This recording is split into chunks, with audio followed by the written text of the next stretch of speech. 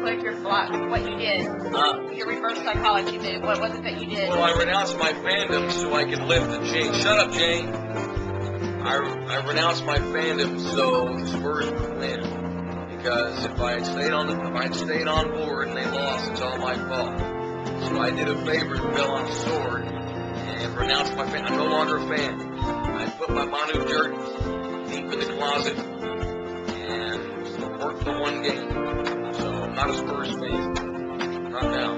Because I'm a jinx. But if they come back and win a series, just know that I did it all for you because I want to have basketball sex with you.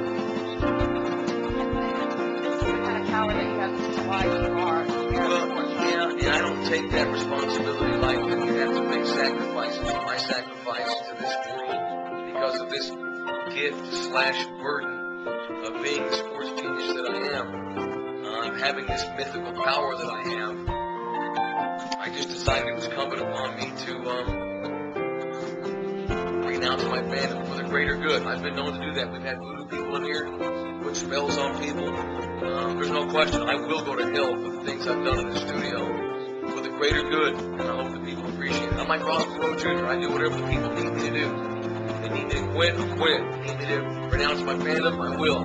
If they need me to eat birds, I will. If they need me to kick a nun in the crotch, I will. Because it's all for the people. It's a burden. It's not always comfortable, not always fun. You know, I sleep well at night knowing that I'm doing something good for the I'm like the United Way, you know. It's about people. It's little people like you that make up the difference. It's an honor.